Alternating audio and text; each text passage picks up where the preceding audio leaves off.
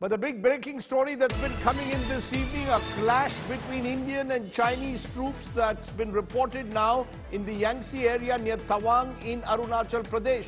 The incident took place on the 9th of December and sources now saying more than 300 PLA soldiers attempted to get into Tawang area where they wanted to uproot an Indian post.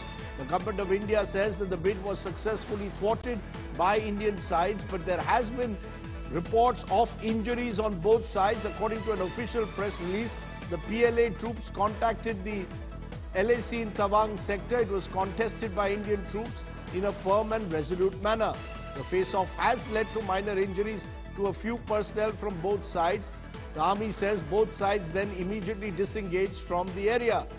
Our commander in the area held a flag meeting with his counterpart to discuss the issue, is what the army says.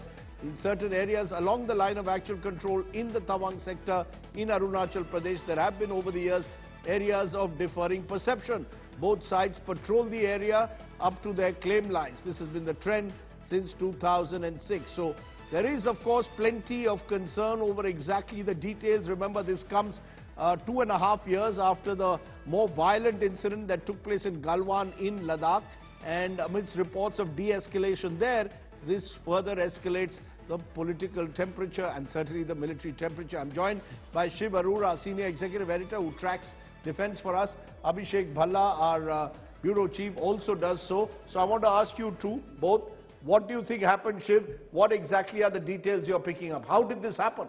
Rajdeep, my sources tell me that in the Yangtze sector of Tawang, temperatures have been elevated for quite a few months now.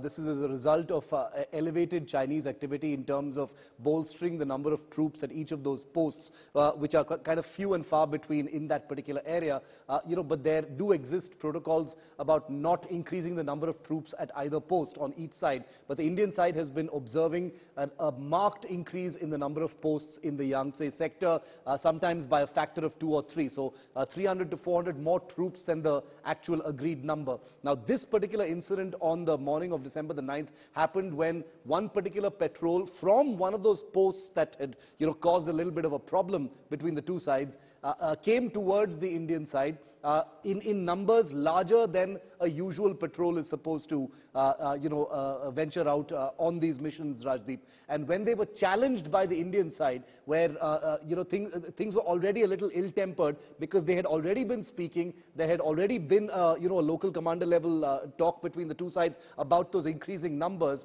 and so tempers were already high. And then either a stone was thrown or somebody flew off the handle and threw a punch, which is not uncommon when things get heated, when patrols run into each other.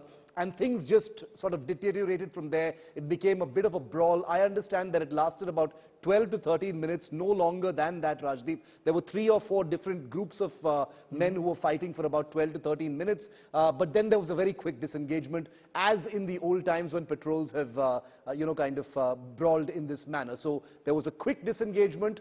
Minor injuries, some fractures, some black eyes, bruises on both sides, but local commanders have met just a few hours after that on the same day to try and keep the peace. Abhishek, this incident happened on the 9th of December? We are today on the 12th, so it's been kept under wraps till this evening.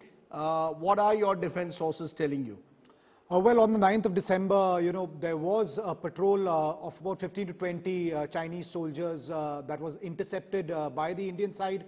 And as is usual in such face-offs, it started with the usual pushing and shoving, dhakka-mukki, and then there was some stone pelting from the periphery. That's what escalated matters. Tempers rose and things really got out of hand. There was additional deployment from both the sides when this pushing and shoving started. And of late, the Chinese had gathered about 300 soldiers in the vicinity, which is an extremely high number. It's almost half a battalion. And, a battalion consists of about 800 soldiers. So to have 300 amassed at one particular area, there was a sense on the Indian side that something is amiss.